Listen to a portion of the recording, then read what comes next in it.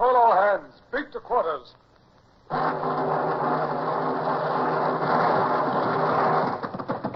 out the guns. Stand by the starboard battery. One broadside into it, if you please, Captain Bush. Pointers on target. Linstocks ready. Aye, aye, sir. Ready. Fire!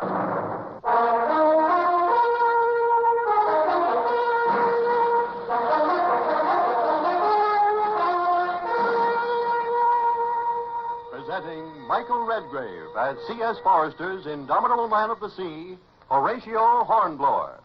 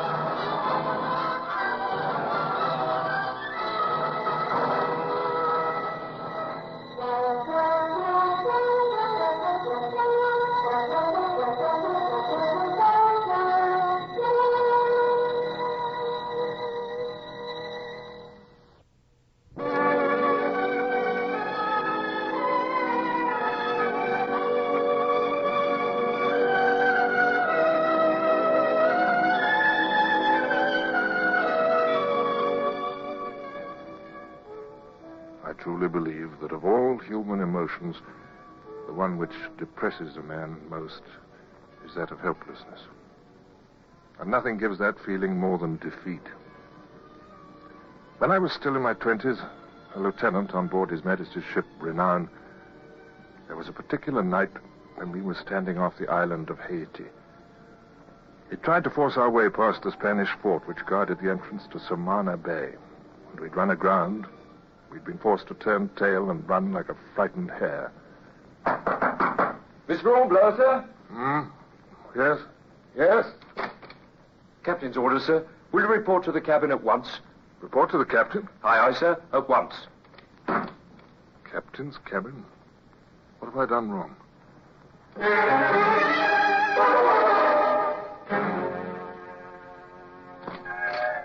Lieutenant Hornblower reporting, sir.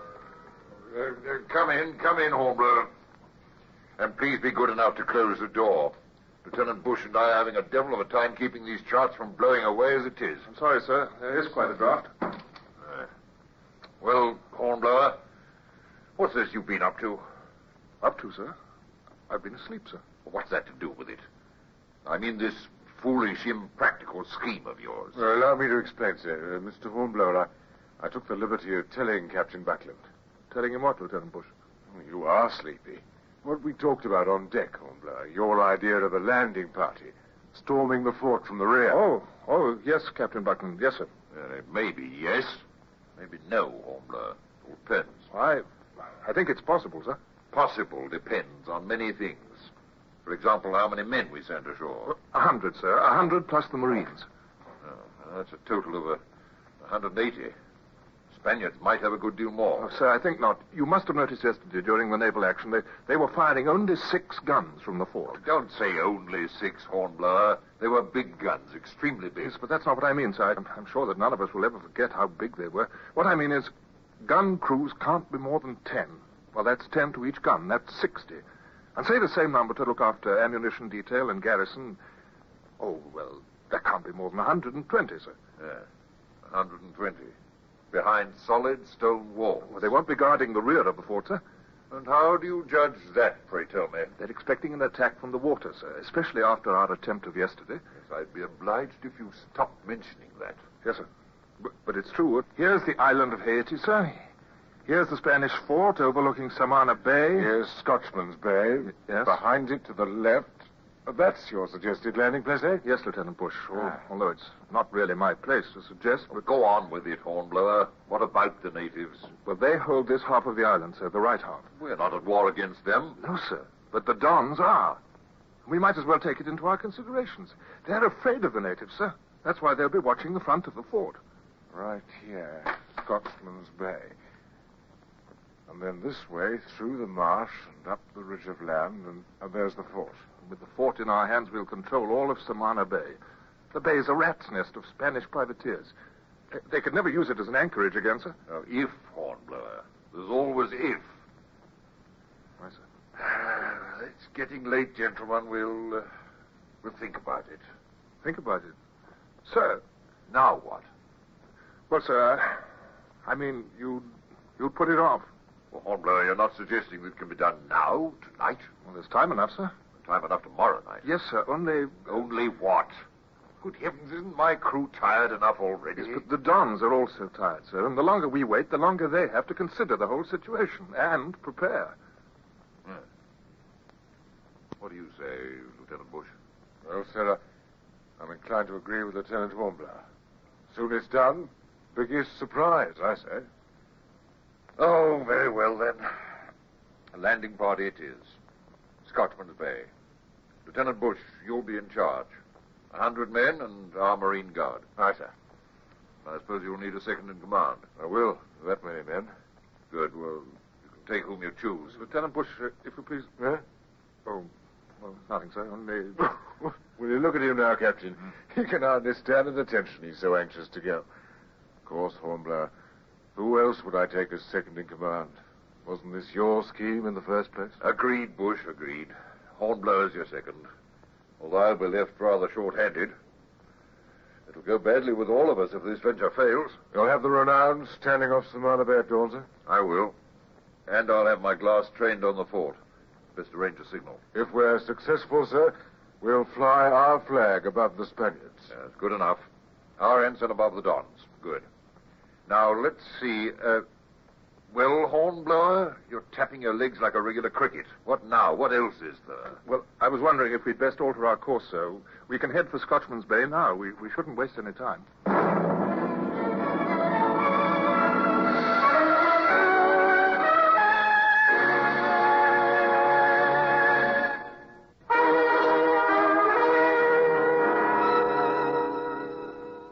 The order was given, and the ship heeled over. The black bulk of the tropic island grew larger before our straining eyes. The land breeze caught us, and then we heard the swell of the surf.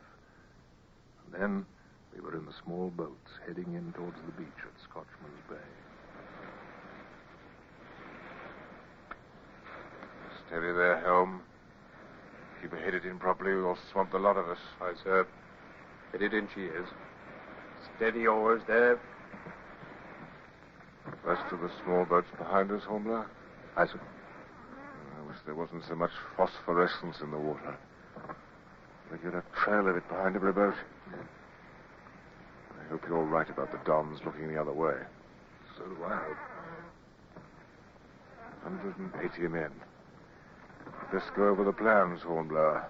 Aye, sir. Every man has strict orders not to load his musket. We'll be climbing through a tangle of brush.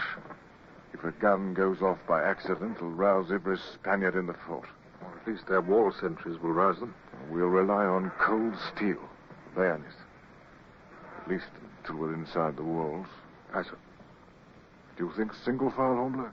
You mean from the beach, sir? Yeah, aye. There'll most likely be a path, but it'll be narrow. Well, there's the wall of the fort to scale also. Oh, good Lord, I forgot the grapples. Grapples to reach the top of the wall. Yes, I ordered them put by, sir. They're in the boats. Oh, good. What's wrong with your throat, Hornblower? You keep making odd noises. My mouth's dry, sir. Keep getting thirsty. Nervous, eh? Oh, so am I. Shall I proceed as planned, sir? Yes. You'll go ahead with the ordinary hands, Hornblower. Yes, sir. Proceed until you come within sight of the Spanish fort. You'll wait there until I arrive with the Marines. All clear? Yes, sir. Quite clear. Lieutenant Bush, Yes, what is it? we're at the beach, sir. Oh, lad, we're driving in. All right, oars. On the next wave. Now.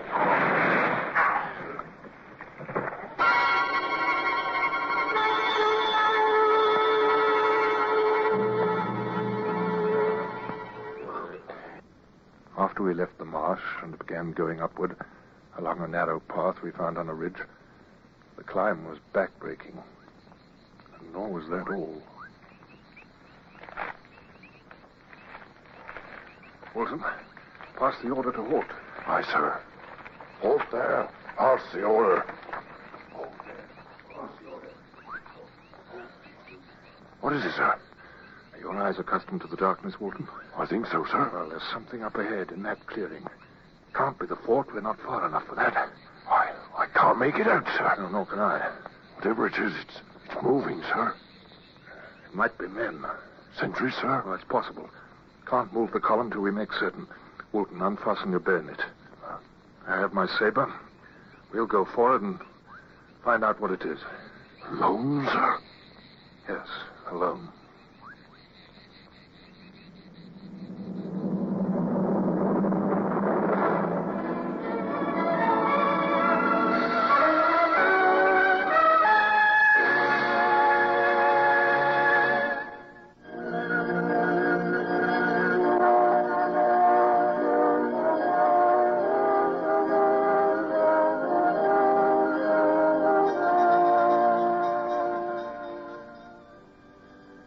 I find it difficult to recall my thoughts on that sultry night on the island of Haiti when we were attempting a surprise action against the Spanish fort.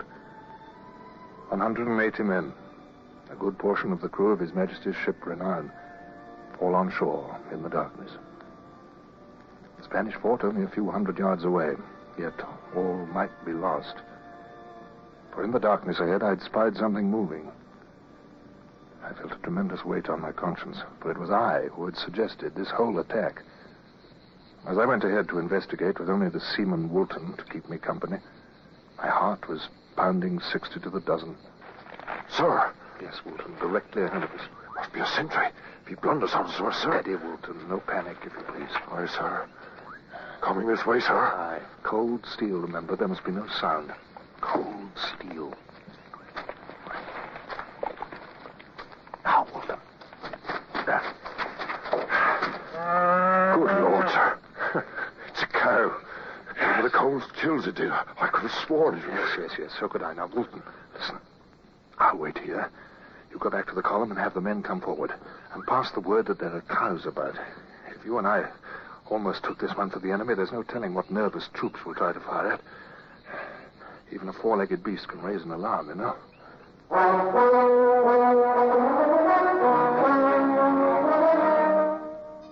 So our progress continued. Bush's column came along, and we moved forward. And every sound seemed magnified by excitement and nervousness. And every whisper seemed a shout. Silence there. Silence. Quiet there. Are we never going to reach that blasted fort, Hornblower? I think we have, Mr. Bush, sir. What? We have reached it, sir. Directly there before us. By heaven, so it is. Halt there. Halt. The Spanish fort. Hornblower, come forward with me. Aye, sir. There's not a light showing. Nothing. No, sir. The moon's beginning to rise. A bit lighter than it was 5 minutes ago. Yes, it is. Close enough. The walls look uncommon high from here. Yes, they're not too high for grapple, sir. And there's nobody like sailors for swarming up and over. Isn't that a sally port yonder? A sally port? Where? Directly ahead, sir. A bit to the right. Aye. The door must be wooden, sir. A good, strong axeman might be able to cut through it. You're referring to Bosun's mate Silk, perhaps? Aye, sir. Best man with an axe I've ever seen. Suppose he fails, Hornblower. Can't risk all our eggs in one basket. We won't have to, sir. I suggest we split our forces. If you take the sailors and deploy them to the left with grapples and cutlasses, I can take the Marines and try for the sally port. Take Silk with you? Yes, sir. Well, moon's rising. It'll be dawn soon. Come along, Hornblower.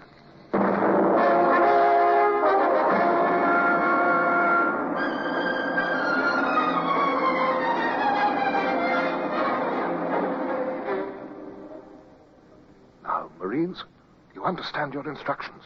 Aye. Lieutenant Bush has taken the rest over to the left wall. His men are deployed with grapples and cutlasses. Silk. Aye, sir. Right here, sir. You've marked out your target, Silk? I got it fixed and proper, sir. Good. And this here axe is as sharp as a man could wish. Don't you fret, sir. I'll bash that Sally Port door in like it was cheese, and me hungry rat. I'm counting on it, Silk. Walton. Yes, sir. Let me remind you, cold steel, no shooting until we're well inside. Yes, sir. Well enough. Order fixed bayonets. Reams, fixed bayonet. Silk, stay beside me. Aye, sir. Very well. I believe we can now move forward. Here we are. Silk. Right here, sir. Stand aside.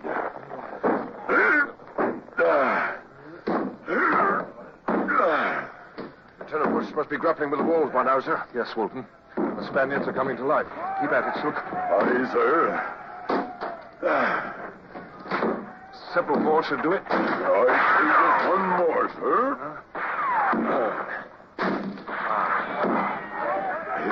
If someone could reach through and lift off the bolt, sir. Stand aside, Silk. I've got it. There.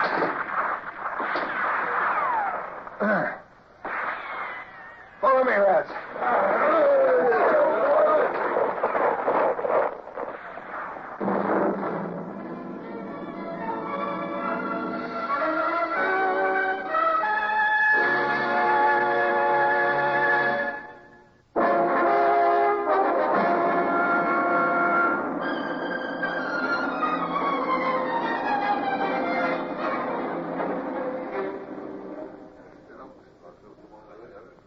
Hornblower?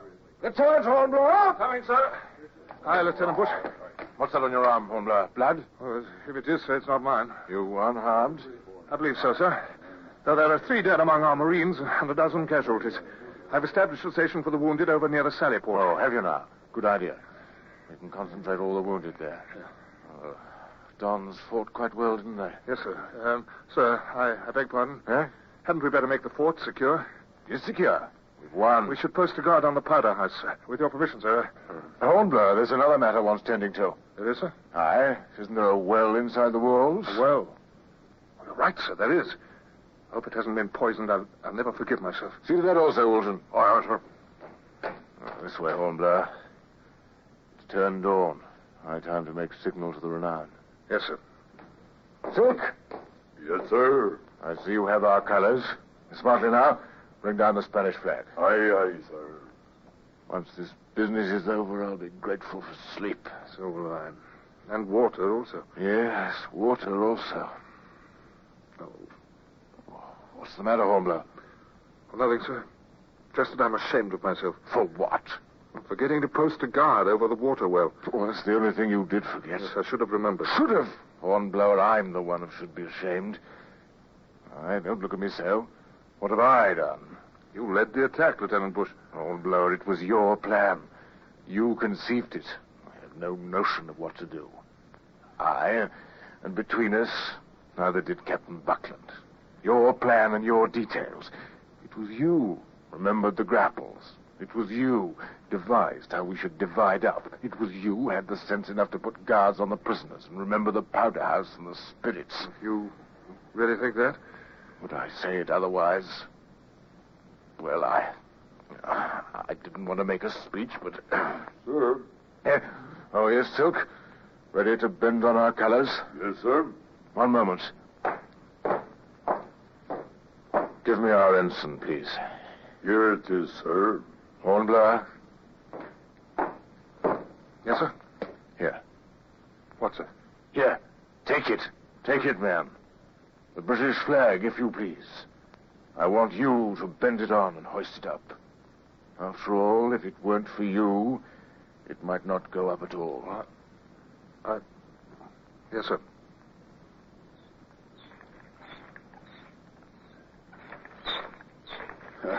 Looks good in the sunlight, don't she, sir? That she does, Silk. By heaven, that she does indeed.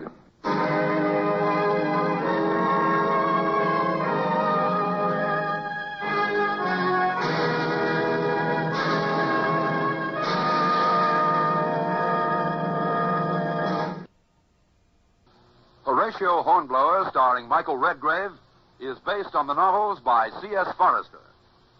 Music composed and conducted by Sidney Torch. Produced by Harry Allen Towers.